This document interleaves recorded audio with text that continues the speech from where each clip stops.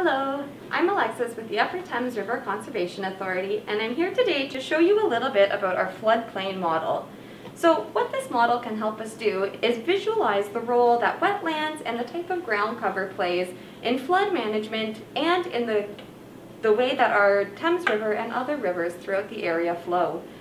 So here, at the front, to start off, what I've done is I've placed some wet sponges in this front area here, and these actually represent a wetland. So wetlands do a really excellent job of absorbing water and cleaning that water before it enters the river. What I'm going to do to show this is we have our rainmaker in place, and I'm going to pour in 2 liters of water into our model. We're going to watch as the water flows into the wetland and then slowly drains throughout our river and into the bucket. So we can start off with a little bit of rain and then add more and more and more water.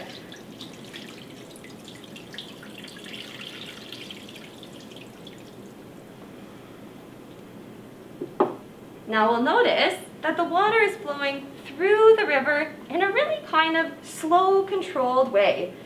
Our river is rising a little bit, but not so much that it's placing any of the homes at any risk of flooding that are kind of at our lower elevations here.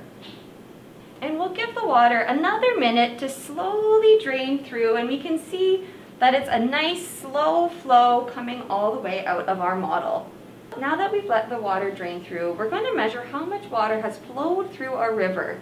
So if you recall, we started off by pouring 2 liters of water in to start. And here, when we measure this,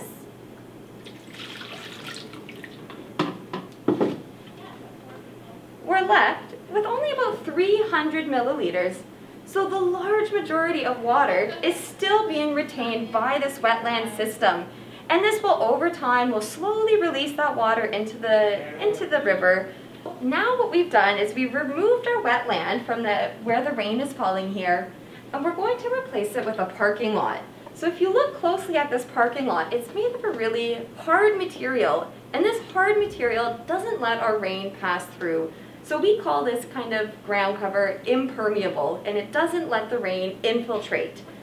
Instead, we're going to notice that we have much more rain running off the parking lot and going immediately into our river here. So we're going to get our rainmaker on top once again, and we're going to do our same experiment. So we have the same amount of water, 2 liters, that we're going to pour into our rain here, and it's going to land on top of our parking lot. Just add a little plaza into our parking lot, maybe make it a little more realistic. And we're going to watch how much water flows through the river. And also, I'd like us to keep an eye on our different houses here that are at lower elevation and see if the water rises higher, so if we're more prone to flooding events. Once again, we'll start off with the slower rain, and then we'll add the rest in. And we can notice right away that our barn that's down here at our lower elevation and our house that's in this floodplain here have both flooded when we've replaced our wetlands with a surface parking lot. You might have also noticed that our water levels are much higher throughout the river, and the river is flowing much faster. So our rivers, when we have this kind of really high flow, lots of water events, our rivers can be much more dangerous for people because they're much deeper unexpectedly, and they're also flowing very, very quickly. Now, once again, we're going to let our water continue through for a minute, and then we're going to measure how much water came out of our model at the end. We started with 2 liters, the same as we did with our wetland, but this time we had substantially more water flow through. And actually, we have about 1,700 milliliters this time that flowed through, compared to only 300 milliliters that flowed through when we used our wetland as the ground cover.